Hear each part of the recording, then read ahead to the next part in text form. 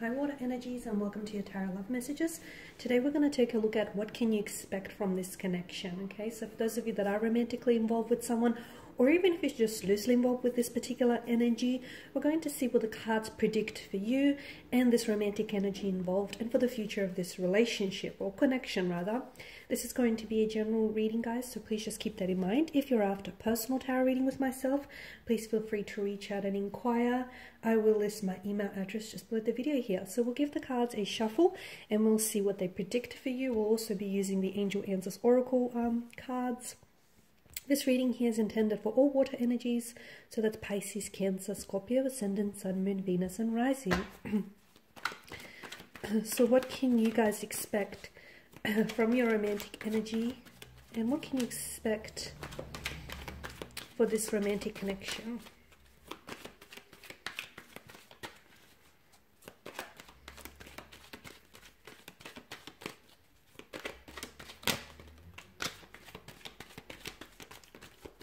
Okay, you have the Ten of Swords here, the Eight of Pentacles, and the Lover's card. The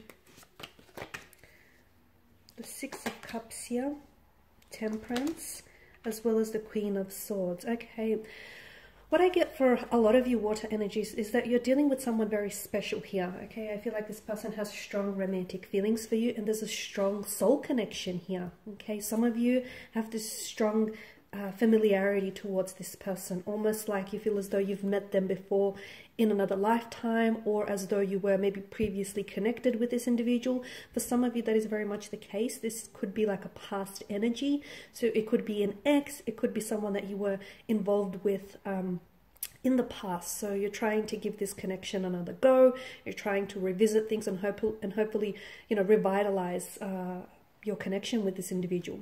Very soulful, very special, very unique, okay? A very powerful, strong connection here. And because of this emotional intensity, things are going to get a little bit complicated with the Ten of Swords. For some of you, this is yet to happen. For others of you, maybe this is where you're at right now with the Ten of Swords. There is something about this connection that is causing you a lot of pain, okay? Something that perhaps this person might say or do something that you didn't necessarily foresee.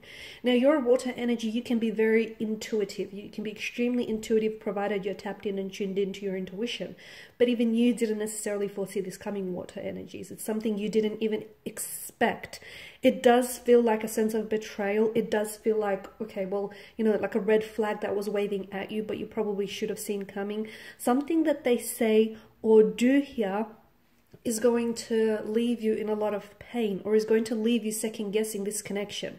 For a lot of you, I see a separation. There will come a time when the two of you, you may be talking now and things may be, you know, going really swell now, but in the future here could possibly indicate around the month of October. It could be like 10 weeks or 10 months from now. It could be as soon as 10 days. I feel like there is going to be a separation here. Now, this separation is temporary, guys, okay? This isn't a final separation. I feel like something ends here for the two of you. However, despite the finality to this card, I do see a reconnection again.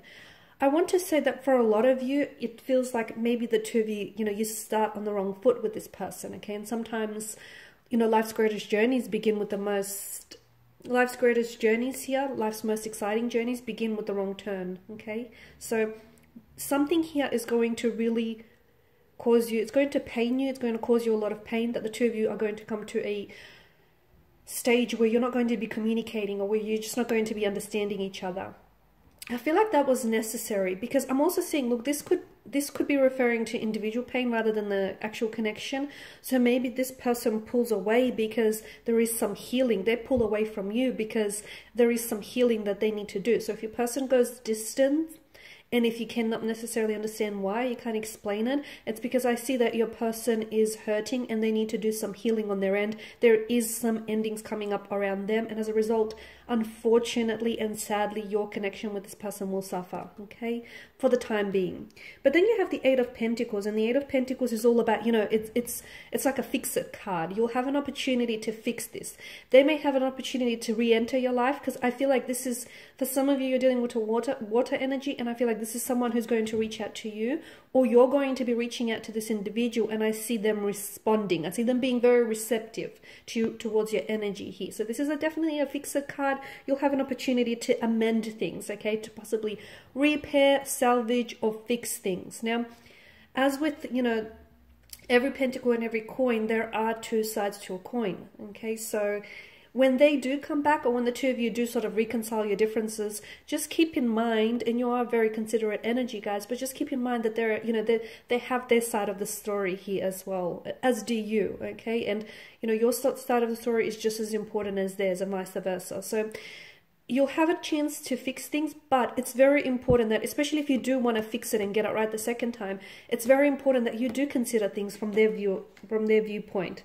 There's a very strong romantic energy. Something about this connection feels destined, and I feel like there's something to be said about two people who the universe just conspires to bring the two of you together time and time again, okay? There could be some external factors that might influence and even oppose your connection.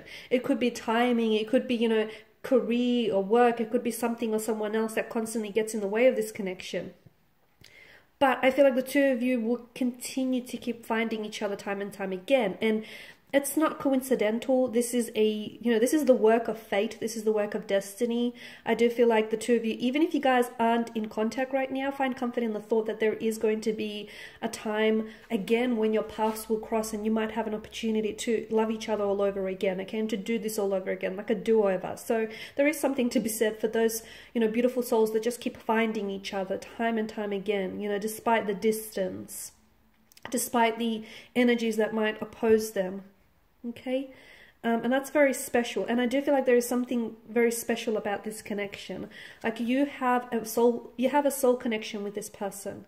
I feel like maybe this is someone whom you were destined, and maybe you've had some sort of relationship or some sort of connection with this person, with this energy in your past lifetime. Okay, and maybe, you know, it didn't work out in your previous lifetime, and maybe this time around you get to do it again. There's just something about this connection that does feel a little bit like it feels, there's a sense of sadness, because I feel like there's something that keeps separating and will continue to keep separating the two of you again and again. But know that for a lot of you, this is a connection that's meant to withstand all the different challenges and obstacles that oppose it. And I do feel like you will find a way back to one another, okay? No matter how far you go and you pull away from each other, there is something that will continue to bring each other back, okay? Call it a gravitational pull, call it right place at the right time, call it fate, destiny, the universe, cosmos, the source, your spirit guides, angel guides, you know, whatever label you want to put to it, it's meant to be, okay? So I do see that it's either you're the one, because you're coming up as the water energy, right? You're the one that's reaching out to this person. This person responds though, and every time you do reach out to them, there's always a response, okay? They're always there for you. They're always responsive.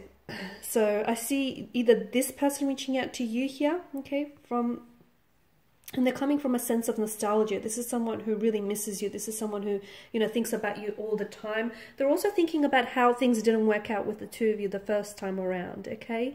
And if this is you reaching out to them, then I definitely see them being very responsive. And they're actually very happy that you did reach out to them, because a part of them feels like they might have, you know, mess things up with you. Now, Temperance here is a reminder for a lot of you water energies to be patient.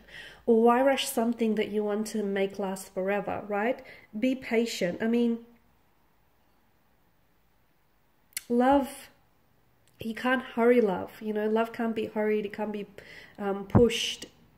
You can't just, you know, allocate a time frame for it to happen. So there's a great deal of patience that is going to be needed for this connection. And for some of you, I'm just going to be honest, some of you, I feel like you may not even have the patience here, because there's some, like I said, for a lot of you, you just want this to happen already. You want to love this person and you want to be loved in return. You want to have this ideal partnership with them, this connection, this marriage. You know, you just want things to work so badly that a lot of you, and you're coming from a pure place, a very honest and raw place, okay? And your intentions are all in the right place. But just because you have to be reminded, just because you're ready, it doesn't make the other person is equally ready. So this is why you're going to have to be patient in them. And for those of you that are, you will be rewarded with a very truly special connection. Okay, one that I feel like might even withstand the test of time. Now, Queen of Swords, she's also someone who values, you know, she's someone who values truth and honesty. I feel like your connection here, once you really get to know one another, I feel like it's going to be a very honest connection, okay? The two of you are going to be very comfortable in being very open with one another and very honest with one another. There is always going to be truth between the two of you, okay? You're always going to speak words of truth and honesty to one another. There's a lot of mutual respect and admiration and love and attraction in this connection. It feels so equal. So we just want to see what the angel cards have for you here. So what advice do the angels want to whisper with regards to your romantic connection with this energy and what's to happen in the future? Okay, within the next few months, trust and ask for help from others. Okay, so something is going to happen within the next few months, and for a lot of you, I feel like it's a Ten of Swords situation that I spoke about. That might be coming to an end, or it just may be something you may be going through, or it may be them reaching out and connecting with you. So I see communication, or I see some really big happenings around this connection, and for a lot of you, I did say that, you know, you have to be patient.